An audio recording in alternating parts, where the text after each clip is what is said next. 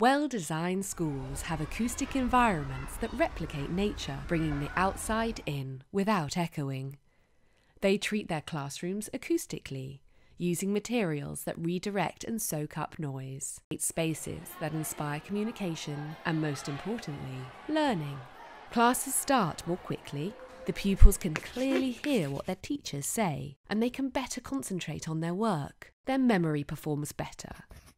So the results improve, and so does behaviour. Teachers calm down too. Noise-induced stress and high blood pressure is less of a problem. It's a great improvement over noisy classrooms. If the acoustics are poor, pupils seated on row 4 may miss up to 50% of what the teacher says.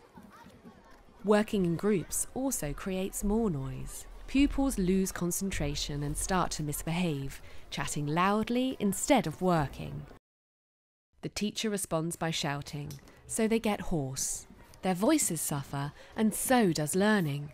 So clearly, schools that invest in good acoustics ensure equal opportunities for all to learn by working in groups that facilitate engaged discussion and problem solving. Such positive and inclusive teaching is less bossy and repetitive. It inspires pupils, engages teachers, and ultimately, society prospers.